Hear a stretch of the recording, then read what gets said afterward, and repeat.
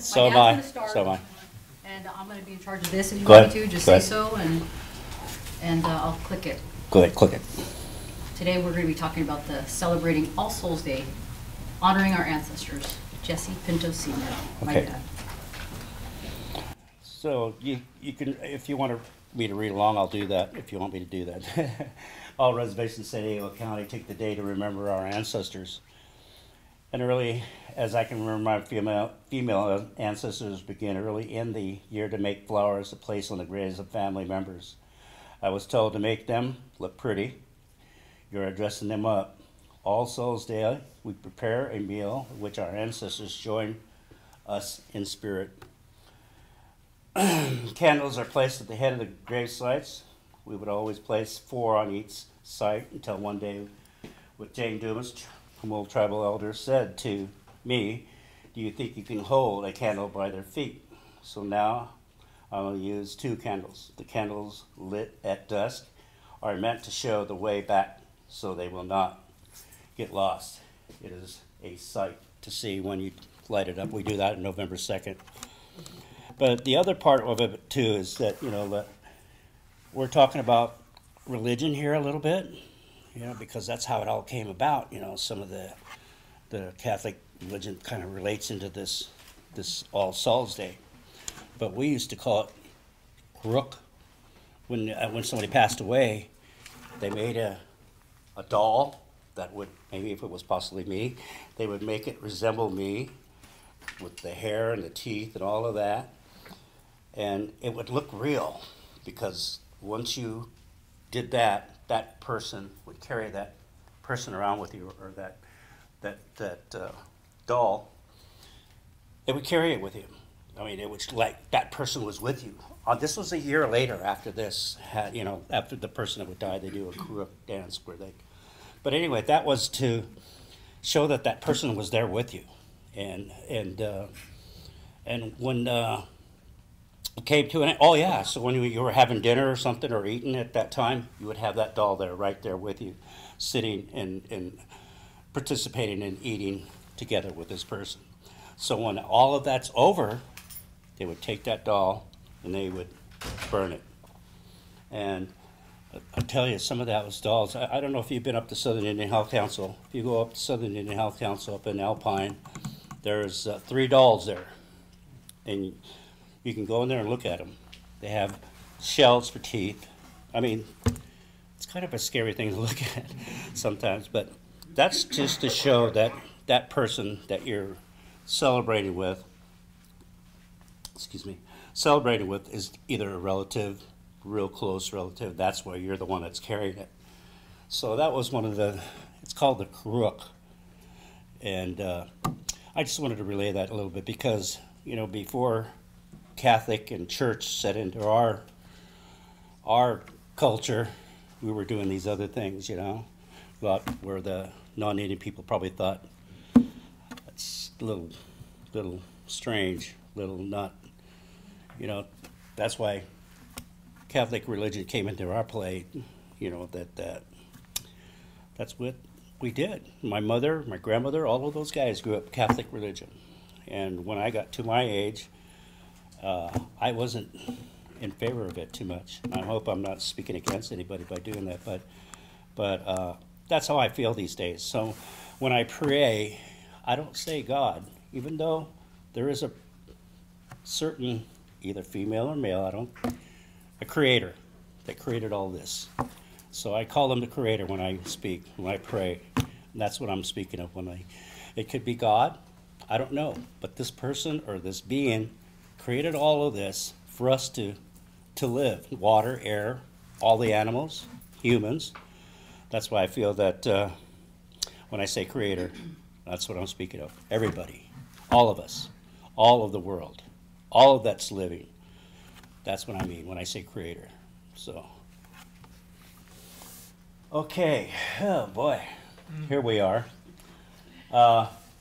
You can see over here, I don't know if you've been down 94 going towards Tecate or Mexico.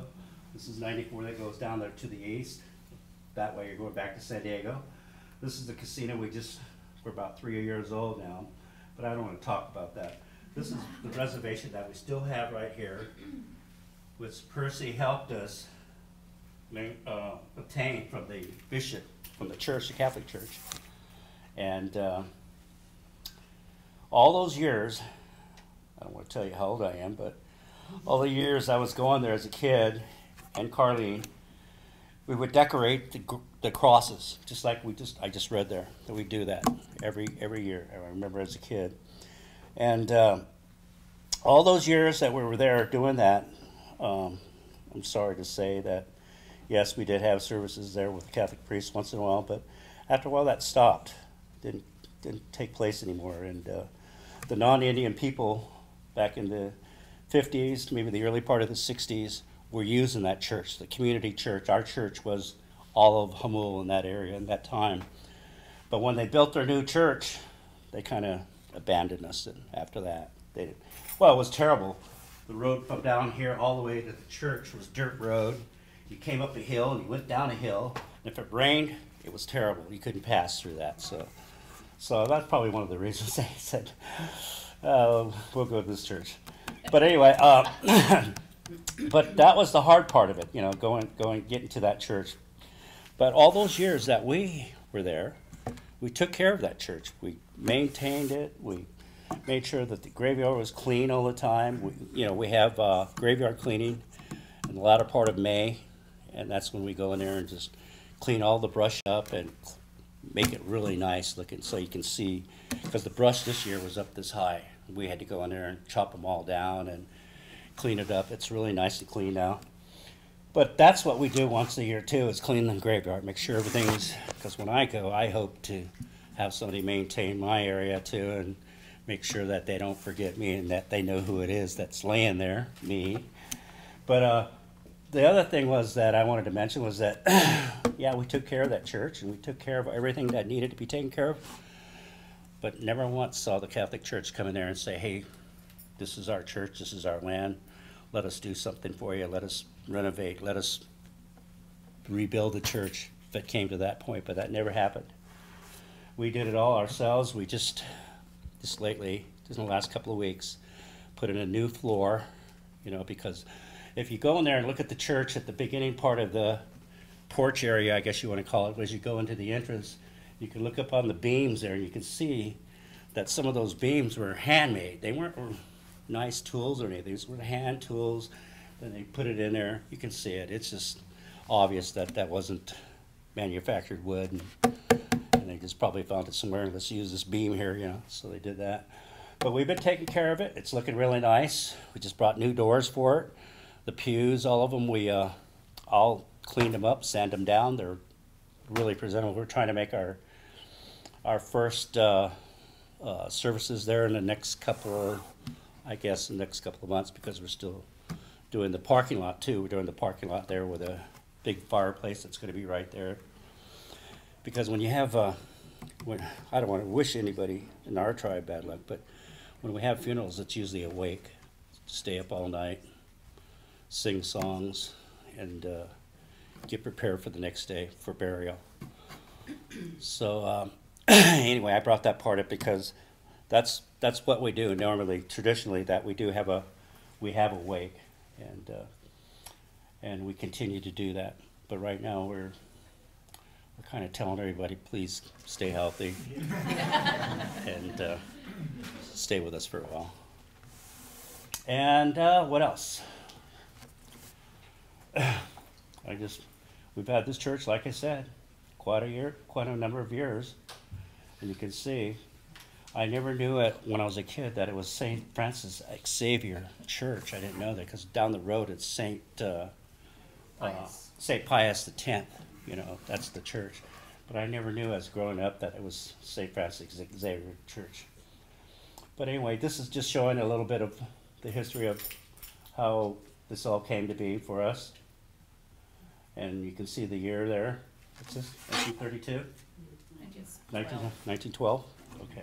That was when it was built, 1912. Yeah, because there's a cross. We have this big cross right there, and it says 1913 on it. So I imagine this was right before all that was put up.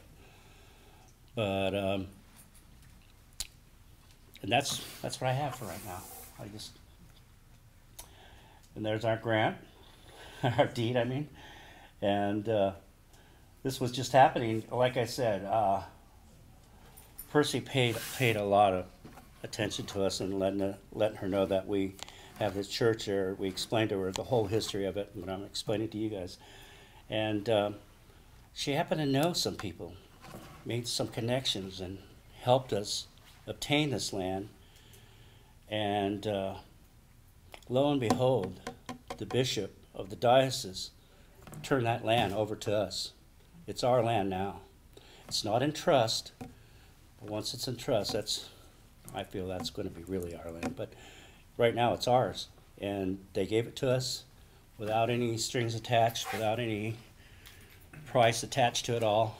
It was just out of the blue that he gave it to us, and we've been thankful for that bishop to do that, and for Percy for helping us to get this all set up for us. And I just can't, thank her enough for her efforts and all the contacts and all the people that she knew to make this move along for us. And I thank you, Percy. Thank you.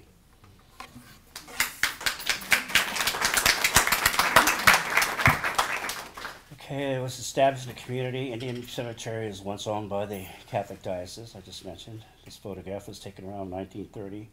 Often showed is still in use today. The altar, I'm sorry. Yeah, so we pulled all of that down. So like I said, we did the whole wall, the church itself, and now we did the floor with tile, and really solid now. And underneath that church, when we uncovered it and take the wood out, you can see the holes in the wall in the back of the church where it was just bare. It was this wood right there, so you could see outside. But this church has been there for a while. That we've had coyotes go underneath there, had puppies. We had a whole mess of coyote puppies coming out of there one time, and a real nice rattlesnake den, because a couple of times you'd see rattlesnakes come from underneath the church also. But like when they tore the floor apart, you could see all the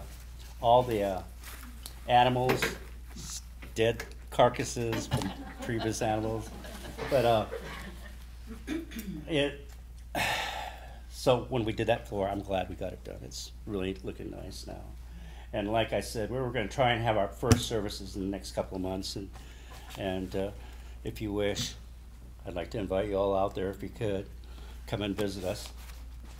But anyway, that's what our church used to look like. It was, wow, it was in tatters. It was just getting ready to fall down, and if somebody was to set a match to it, it probably would have went up real quick. That's just what I'm talking about. November 2nd, we light candles. That's what it looks like at nighttime. We do it right at dusk. You can see it's still a little daylight. Sometimes it may be so windy that we can't do it, or it may rain. We may push it over to the next day or the following weekend maybe. But sometimes it'd be so windy, I swear to goodness, it'd be so windy, and by the time dusk got around, it would be still. So that would give us a chance to go around and light all the candles up. And that happened a few times. I've seen that, and that was just like, to me, I think that's a miracle for us to be able to get that done, because the ancestors are waiting for us to do it, so we do it. We get it done. And then all of the decorations on the crosses, everybody goes and does it individually. If it's family, they do their own. But lately, a lot of families are gone, and so a lot of us have to take the slack up by building more flowers, making more flowers for the rest of the cemetery, because this cemetery, like I said, has been there since probably 1913, 1912, and there's graves that are so old that we don't know who they are. But they've been there for a while, so we still take care of them, We even have a non-Indian person there. It's a young boy, and we're a poor tribe. We didn't have a lot of stuff, but when we see somebody in distress like this young family was, that they couldn't afford to take their child to have it buried somewhere in a cemetery, and her grandmother happened to answer the phone for this young lady calling, saying, I've been trying to get my child buried, and nobody's accepting me, and I don't have the money. And she goes, how many days has this been now? And she told her, I think, a few weeks or something. And she just, you bring that baby here. You bring him here, and we'll have services for him. And we have him up there now. So, and the family, we didn't see for quite a while, and then now they're starting to come back.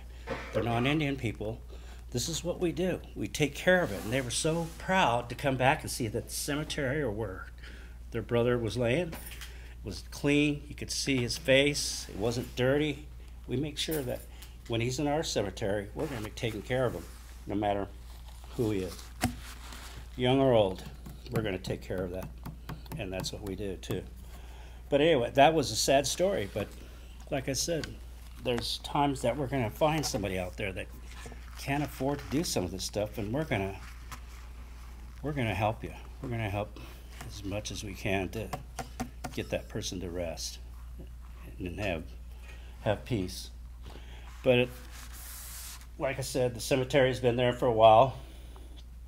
It says here, Spreckles also donated a small piece of land so we could visit where our ancestors were buried. And that's part of the land where we're at now. And does everybody know who Mr. Spreckles is? Mr. Spreckles is... Sugar magnet. Yes, yes. Isn't it kind of ironic that I don't eat sugar? I mean, I can make everything about me, but I don't eat sugar, and the Spreckles guy was the one who donated land a long time ago for the tribe to bury our people with something. And when that came into play, it was a young kid. It was one of my uncles. He said, hey, I want you to start from here, run up that hill, and run across over that way, and run back over here. And all of that land that you just measured out by running around, that whole perimeter, that's yours. And my uncle tells us he went up there and he thought, he was just a kid, he thought he picked out a big chunk, but it was only about 6 acres that he picked out for us. But that was part of the cemetery too. So Mr. Spreckles allowed him to do that, and that's how that land became a, even though before Mr. Spreckles was there and came and said that land's mine, we were living on that land. You know, we were living there, and people, even today, they go, we have Indian people in Jamul. You know, how's that happen? They didn't know it. But I wanted to tell you too, also, Jamul, you know, some of the tribes out here, Viejas, Verona. Now you come to Jamul, which means in our language, water, sweet. Ha means water, mul means sweet. So water, sweet, because we speak backwards in our language, but you know, sweet water. But I think we're unique. We use our name, our language, and some of these other guys, you know, they got Verona. That's not an Indian word, but I mean, I'm just joking. I just give them a little problem. But anyway, that's. I think Jamul is unique when we have that. We can be identified with our tribal name and our language. So anyway, it was once told that the first burial was a white man. He gave us covered with rocks, which is there. Most recently, documents were found that stated was the first known leader, Kamiai, who was first buried at the cemetery. One of our first known leaders. Could have been my grandfather, her grandfather.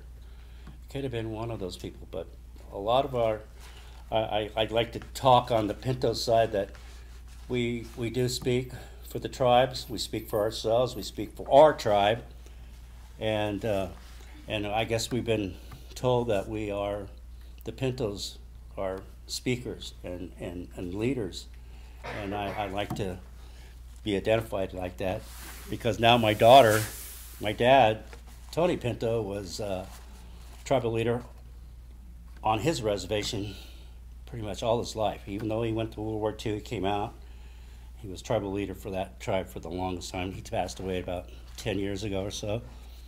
But I mean, that just tells me, and I have a professor from, I forget, Wisconsin, he knows my family really well, or my aunt and my dad, because he was a shadow. He was a young gentleman that went around with them all over the place, learning, getting insight from what we did, the culture, identifying our culture.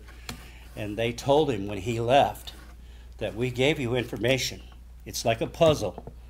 Now go put it together and come back and share it with us. And every one of them are gone now, my aunt and my dad and all those guys. But that professor, he came back and he met my family. I like to call him my brother because he's a really, really knowledgeable person.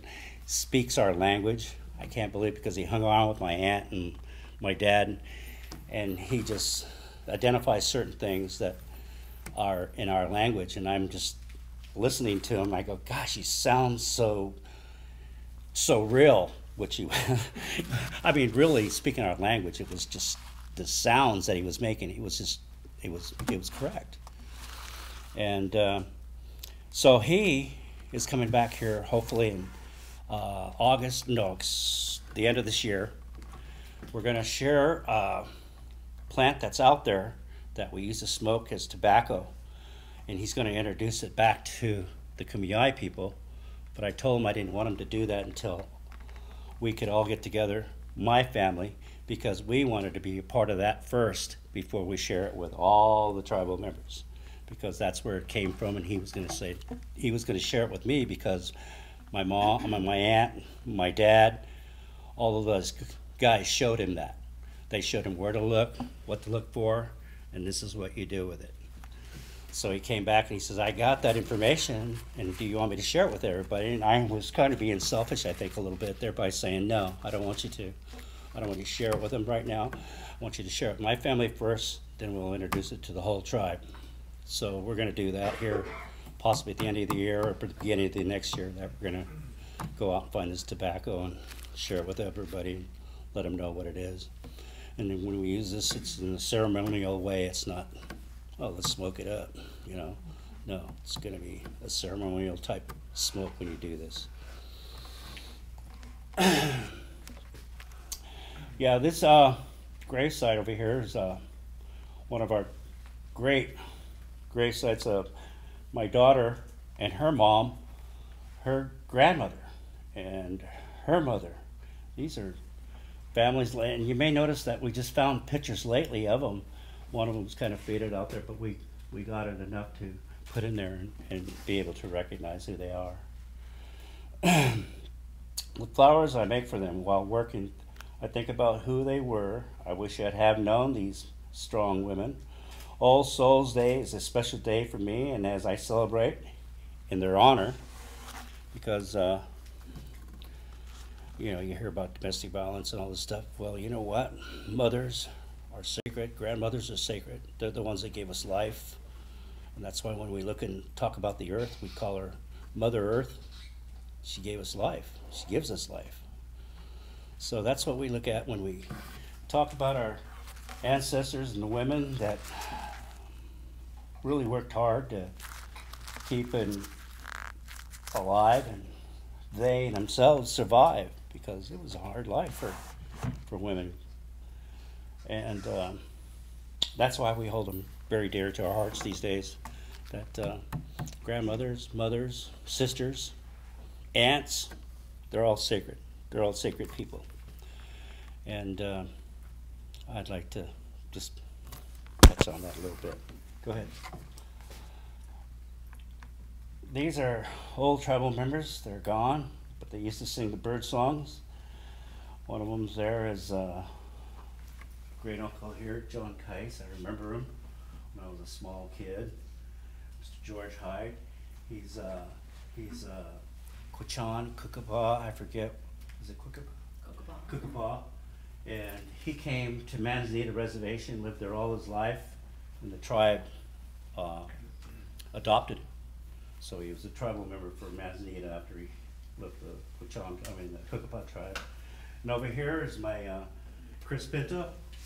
It's my dad's brother. They all used to sing songs. So and where they're at right now, that's our old community building. And you can see all the walls are not really got drywall on it or anything, or plywood on there. It was just a building put together real quick, and it was used for multi-purposes, dinner, birthdays, celebration of some sort. And then when we do have wakes, this is where we came down to eat. Spend all night there sometimes. But yeah, and my Uncle Chris there was one of the Indian police up in Campo area. They had back then, back in the, I want to say in the 40s, maybe the 50s. He was one of the Indian police up there. He's a real tall guy. He was the guy he wanted to mess with. When he said, "You're under arrest, you better go," because that's what he was. He was one of the Indian police. But anyway, I just thought I'd throw that in there. This is one of our council members. That's Terry Cousins. That's Erica Pinto. This is our tribal attorney. And that gentleman, I don't know. But anyway, those are the people that are, if they're asked, they would transfer the property to the tribe. And that's what we did. We asked them, and they did it. I'm still, it's boggling my mind. And it's surprising to me that the church did that for us. I think that was really a good gesture on their part after all these years of, I think, neglecting us. You know, even though they say, "Hey, we're Catholics," then why are you not coming over here and doing services and taking care of the church? You know, we did it all ourselves.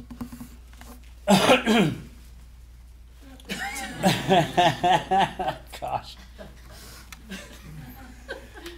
That's Mrs. Chamberlain there. I don't know if that was appropriate for her to put the bishop's hat on like that, but she did. And so kind of like, oh my gosh. So I hope he didn't seem to care. I guess he was all right. Well, that's Bishop McElroy.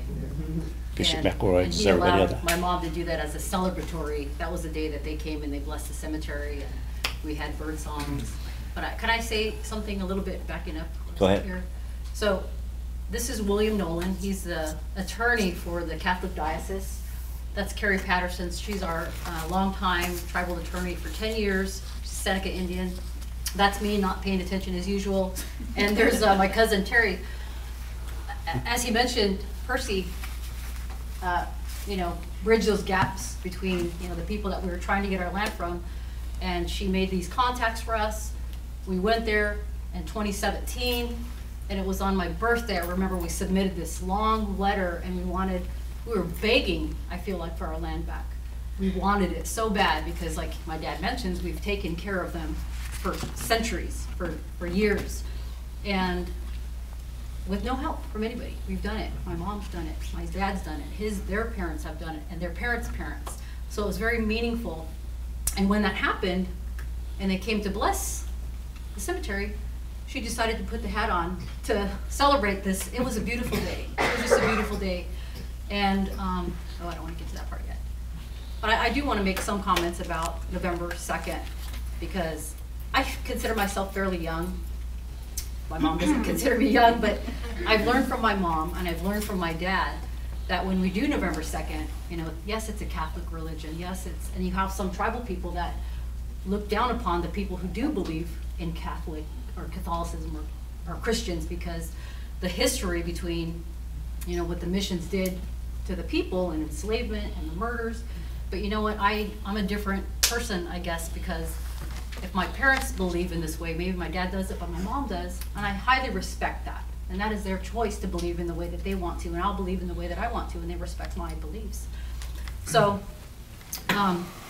we decorate the graves, we put on beautiful flowers, you know, in honor of them, because we're honoring them. We have people that are non-Indians there that we take care of, as my dad mentioned. And then when we're done, we light the candles, and we go and eat, which is our favorite part. Because truly, when you think about it, when you're there, as she mentioned in one of the slides, when she's making her flowers, she's really thinking about the people that she's making them for, and just getting in that moment of, you know, maybe we didn't know them, but they were strong women. They survived so many things, diseases and domestic violence, probably substitute, a bunch of violence. They survived all these years, and it's just so, I don't even know the word to think about that when I look at any tribal person, for that matter. Yesterday, the county of San Diego proclaimed the second Monday of October Indigenous Peoples Day, you know, instead of celebrating Christopher Columbus, who came and I should have put that picture in, but anyways, you know, what Christopher Columbus did to the people, you know, it's just a shame. And when I look at the tribal people, when I look at my mom, when I look at my dad, when I look at any tribal person, even Barone, I love Barone, I love Saquon, but they're just all miracles. all of us are miracles, because we should not be here. We should not be alive. We were meant to be killed. We were meant to be exterminated. So I take pride in the cemetery, and I take pride in knowing that my people were so resilient. My mom was resilient. My dad's resilient. You know, he had some horror stories about his stepdad that beat the crap out of him. And so I go up there and I walk with my mom, and as I get older, I found this new respect and appreciation, because I stopped being a little brat. But I just have that newfound love and respect and appreciation. And so when we're eating dinner, my mom tells me that our relatives are there with us. So they're there with us, they're enjoying our company, and we're all together in this room. And she built this beautiful community center on the reservation. If you ever come out there and get a chance, we'll show you around. So the last slide, I just want to share my thoughts about that. Mom, did you want to share anything? Okay. So the last slide is about Percy. Percy was responsible, and I'm going to say it how many times, 5 or 6 times, but Percy has been responsible for the Catholic diocese and the action that they took for giving us our land back. And it's long overdue. So because Percy did this, and she, for whatever reason, she entered our lives, I think things are meant to happen. And I don't know the word for that, serendipitous or something. But I just wanted to honor Percy here today, because she did this for us. And now our ancestors are with us, and they're not under the rule of the Catholic diocese. Not that I have any hard feelings with that, but they're now ours. They're now ours and with us. And so I wanted to give this to you. But before she does that, Oh, yes. it was just that, we didn't get a chance to really put our feelings forward to let you know that we really did appreciate what you did for us. I think you.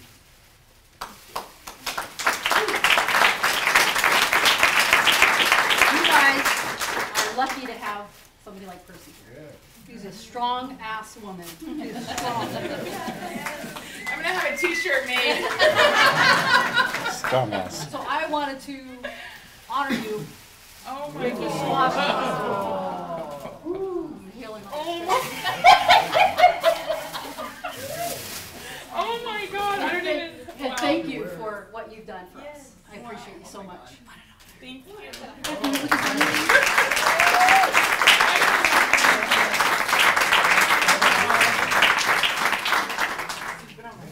I know. You admired mine, I think, last time. I admire every so possible. Oh my god, thank you. Thank you so much. Thank you for everything. Thank you so much. Beautiful. Thank you.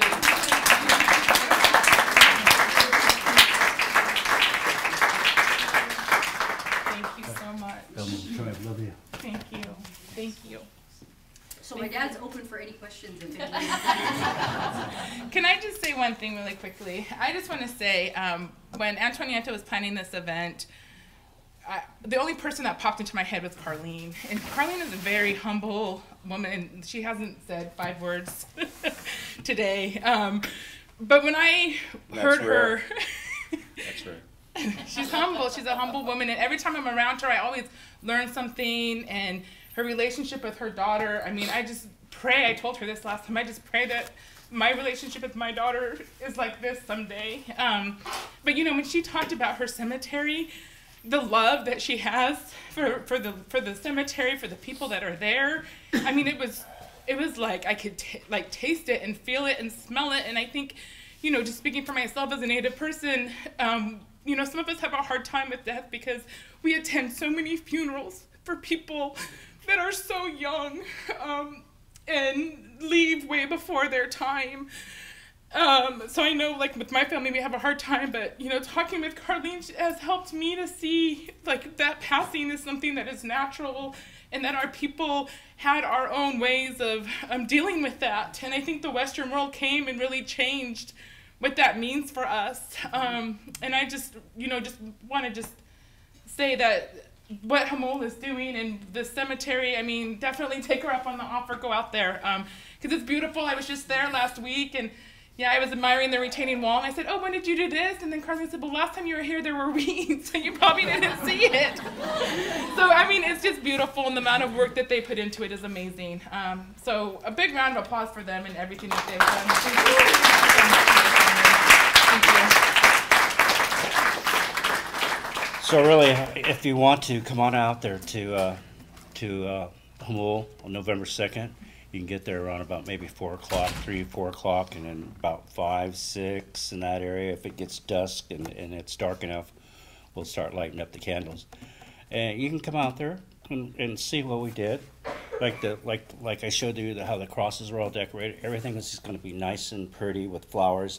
And then when we do that too, we look at it in a way too is that we're bringing them new clothes, new shirts, new dress for them to wear for that day, you know, for maybe the rest of the year until we do it again. But that's one of the things, that's another way we look at it too, that when we do this, that we're dressing them up, getting them new clothes that make them look good for the day and feel good.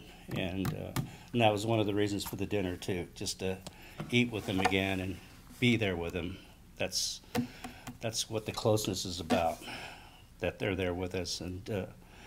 And not only that, too, you know, I do have family up there. I've got my mother, my grandmother, and my sisters, and grandfather, great-grandfather, all there. So that I have a big dinner when I sit down with those guys, you know. So I just wanted to, please, if you would, come out there and see for yourself and get the feeling of what we're speaking of. You know, it's what you got to do is experience it, and if you can physically do that, I'd appreciate it if you come out there and just come up and say hello to any one of us that are up there. Just introduce yourself, let us know where you came from, and you're welcome. That's what we want to say too. You're welcome to be there. Oh, and I hope you don't have any questions. I'm sure there's questions. Oh, come on. I'll answer one if it isn't too hard. Anybody have questions? He's ready. He said, bring it. If you have one. Hey, Dad, I think Mom should answer the question. Yes. Yeah. Yeah. So if you have a question, yes. I noticed one of the ancestors that you posted there is a Caroline Cuero. Is there any relation to Delfino Cuero? Delfino Cuero? You know, that's a good question. I have no idea. I've been doing a lot of research on ancestry from the census, you know, from 1880s and on, and I think I've only seen her on one census, and she passed away in Imperial Valley. My grandfather and brought her back. The farmer that they worked for brought her back and buried her in Jamul. And you know, she had 8 children, and my grandmother was one of them. And she's hard to track, and I guess maybe at that time there must have been so much movement that they had no permanent residence.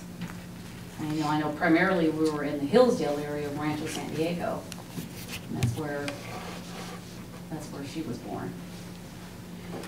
And that Delfino book too is, yeah, she's in there. But my aunt Rosie Pinto's in there, and there's another lady named Isabel Thing, which is Jane Dumas's mom. I don't know if you all know Jane Dumas is one of our elders that a lot of people in the community knew who she was.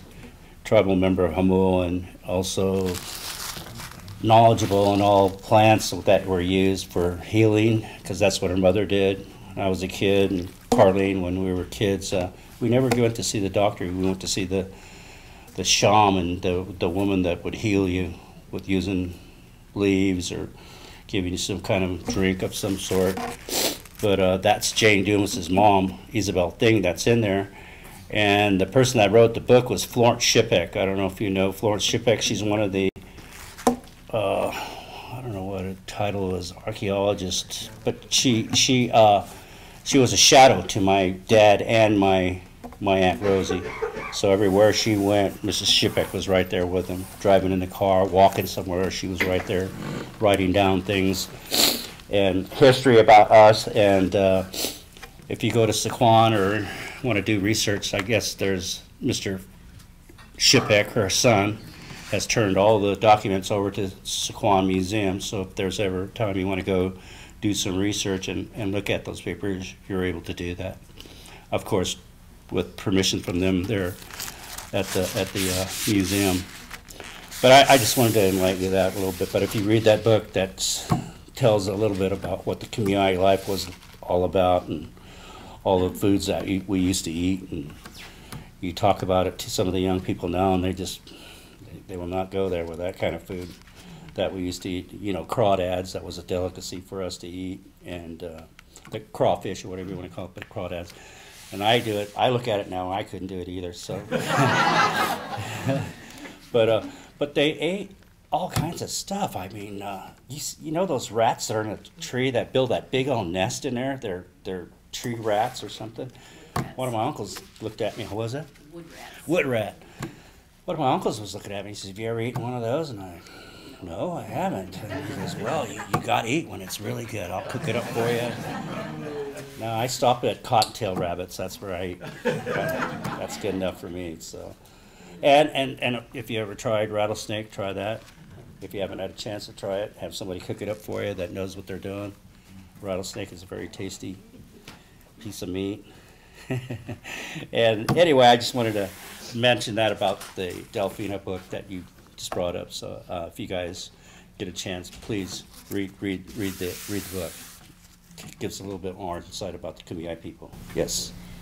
Thank you very much for speaking with us and sharing your knowledge today. I wanted to ask you about, you mentioned at the very beginning of the talk about this relationship you have with Catholicism and spirituality from the Kumeyaay, ancient spirituality, and how did you live with those two worlds? Because we know, I'm Mexican, you know, the Virgin of Guadalupe, of course, is Tonantzin, of course, is our mother, and it's always this duality, right? Always there's a meaning underneath what is acceptable or what was acceptable. You know, when I was growing up, you know, my mom, we were Catholic. We went to church, but it wasn't all the time.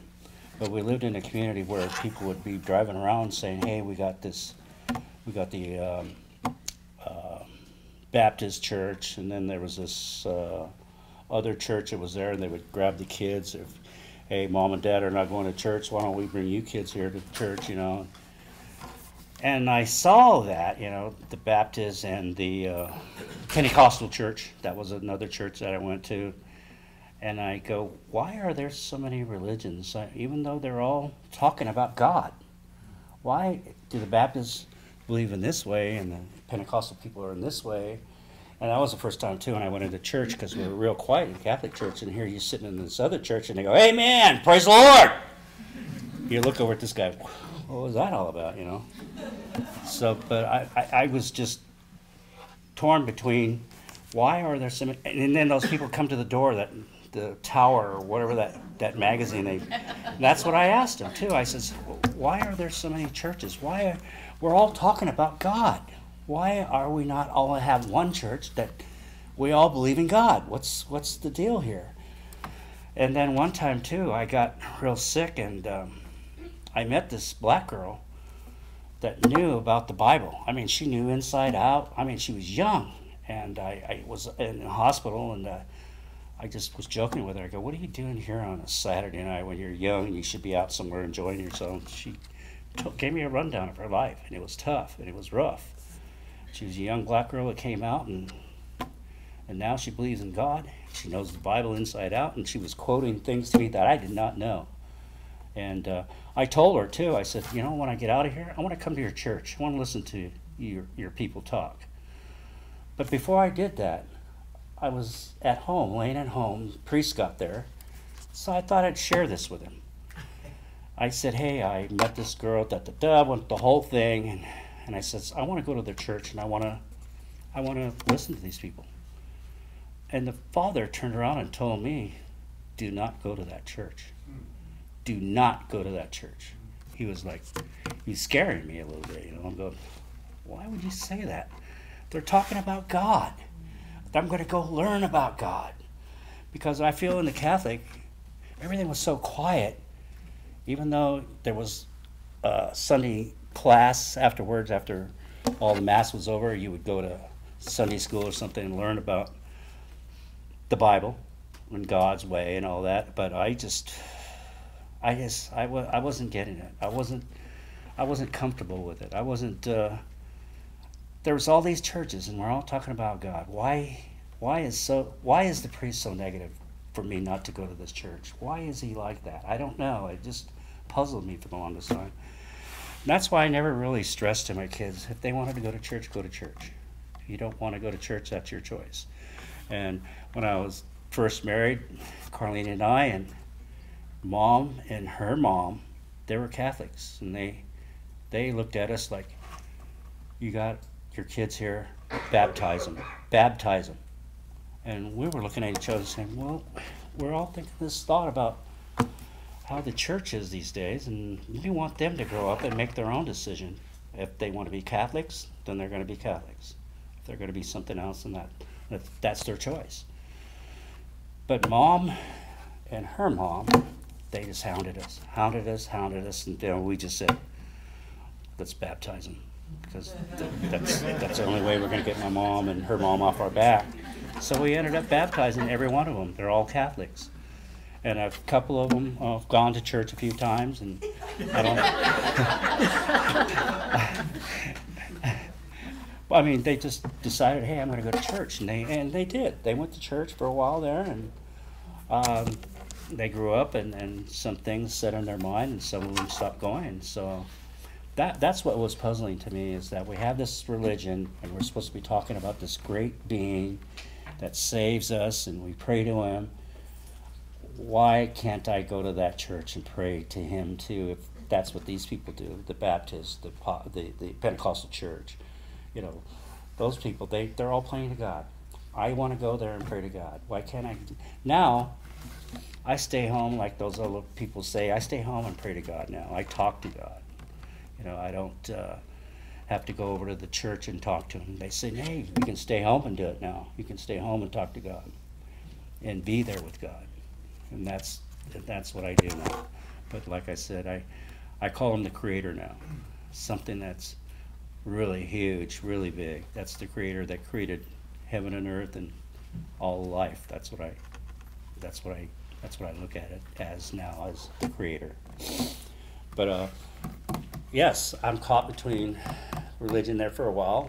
I didn't know what to do. But you see, my son, he went to a Sundance, and they speak about spiritual stuff, but the stuff they did to go through this dance was painful to see that, you know, because they got to do piercing, they can't eat for 4 days, they dance in a circle around a tree, and they're blowing a whistle, and they're by the 4th day when I talked to my son, he didn't look like he knew me, because he was going through this change after not eating or drinking or sleeping too well. They did allow him to sleep, but they could not eat. But after that 4th day, they were just, I was afraid for my son, because that's what he wanted to do. I give him a lot of credit for it, because it's painful, and it's a really hard ordeal to go through if you're going to do the Sundance. And it's mainly up in the Dakotas and Montana area. All those people up there do that Sundance, and my son took it upon himself to do that, because some of these elders saw him, and they said, we want to invite you to our Sundance. And you don't get that too often. It had to be something special about my son for them to ask him to do that, and he went and did it. So he did it 5 times. Then after 5 times, he could do it again, but after 5 times, he can go in the circle now. He can be in there with them. He doesn't have to be doing the dances. He can help them out, smudge them, help them in any way he can, except, you know, if they needed water, maybe give them a little bit, not too much. But the thing was, and that's a very strong dance too, because if there's a woman in there and she happens to be in our monthly deal, that whole thing will come to a stop, because the guys will start getting sick.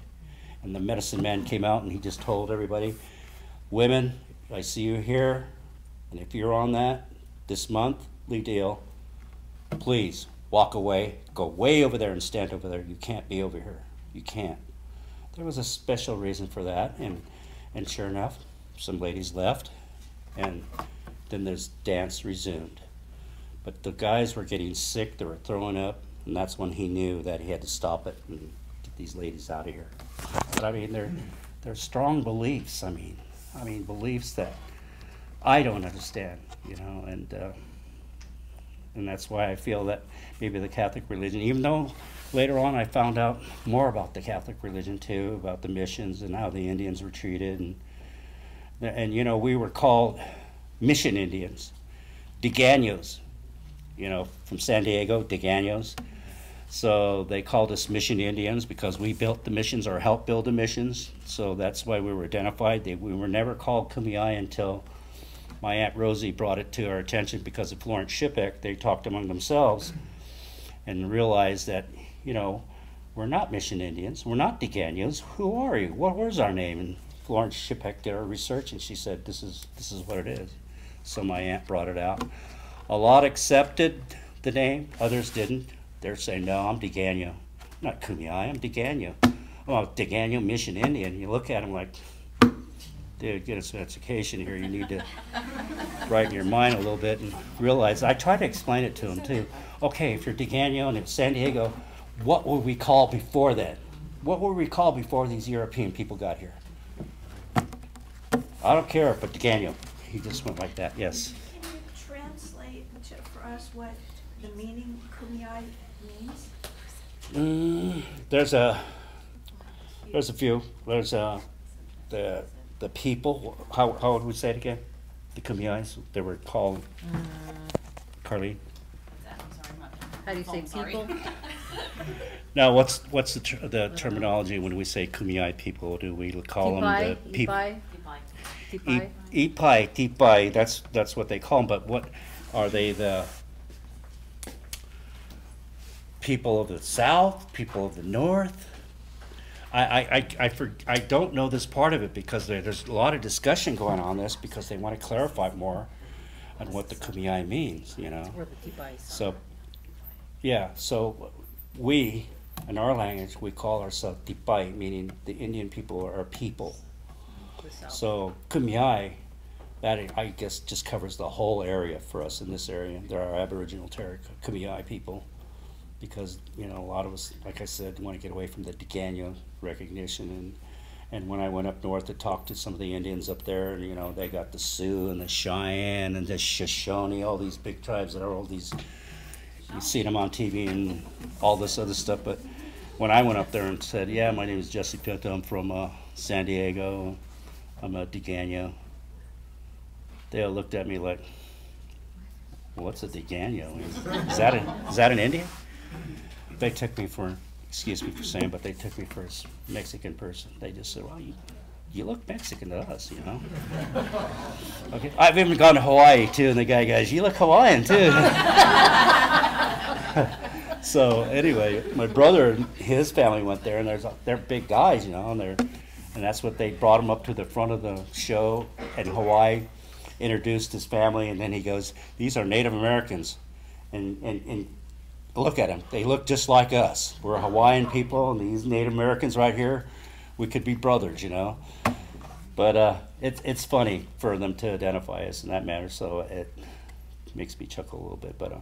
But anyway, your question. Yeah, that's what we're kicking around a little bit more and trying to define it more and get it down to where we can recognize and be all in agreement on what we're talking about here. Because like I said, a lot of the tribes out there, Liaison,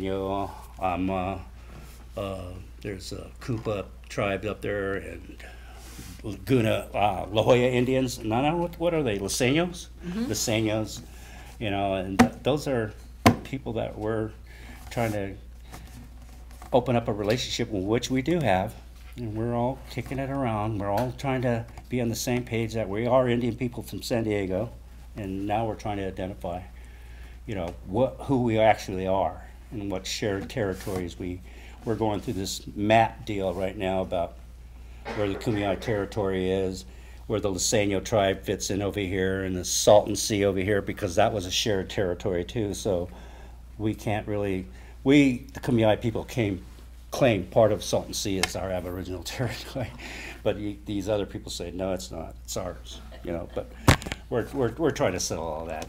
it's among ourselves that we're trying to settle these little disputes that we have now because of our history, and we're doing decolonization from the Museum of Man. I don't know if you guys know that. We're getting all our artifacts back.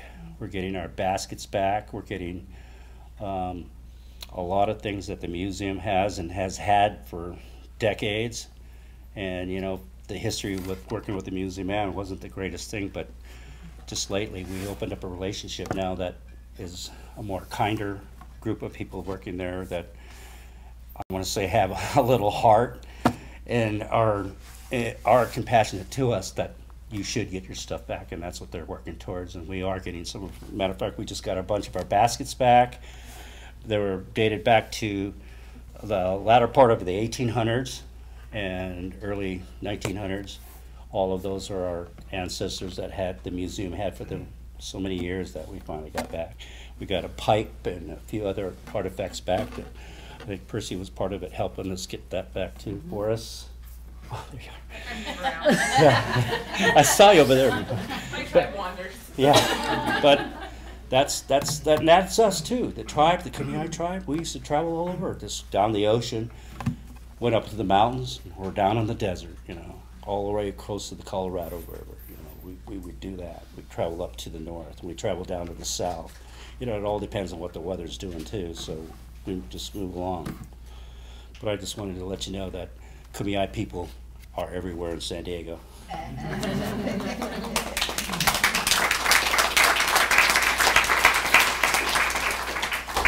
There are some people who are trying to think about ways to make dying and death practices less white and less European. And I'm wondering if there are certain practices that Kumeyaay people would like to see restored. That's so funny you ask a question like that, because we just had a couple of people pass in the last couple of years because we used to cremate, and we don't do that anymore just because of church. You know, church says you're not to cremate, you're to bury. So that's what they did. They started burying when we used to cremate a long time ago. So now, just a few years ago, one of the tribal leaders from Manzanita, very well-known person in that area, his name is Mr. Leroy Elliott, he was the first one to request that he wanted to be cremated. And they did it right there on their reservation, because the Cochons and the Kukapas down there, they cremate. And they do it right there on their land. They have a big cemetery there that they bring this person, they cremate them right there. And you can stand and watch if you wish, but that's not a good deal because it's bad medicine for you. But if you're family, you can be there, or you can be standing far distance and watch the whole thing take place. But the Kukapas and the Cochons still do that. And now, after Leroy had passed, his brother, a year later, requested the same thing. So we've had 2 people so far in Kumeyaay territory be cremated when we stopped this many, many, many years ago because of the Catholic Church telling us that it's not a good idea. You'll go to hell. So, yes, we want to bring it back. Some of us are thinking about maybe that's where we want to go there. But for us in Jamul, maybe there's a few of us that think in that manner, but a lot of us, I think, we have that cemetery. We just got all that. No, I don't think we're going to go in that manner. I'm not anyway. I mean, some of our tribal members, if they wish to do that, that's their decision. But right now, I'm saying no. I'm going to be buried rather than be cremated. But that's an interesting question that you brought up, because that was something that was kicked around for the longest time, and then only this one guy came forward and said, "This is the way I want it. This is the way you guys are going to do it for me." So we did it for him. And it was a big to-do thing, because a lot of the tribes from all over came to see this, because they had not seen anybody be cremated in our area, in the California area. But Cochons, Kukapas, right in that area, the Mojaves along the Needles area, they all cremate, all of that. We don't. But I think some of us may be heading in that direction now. Not all of us, but some of us. All right. Thank you for coming, you guys. I really appreciate it. Thank you.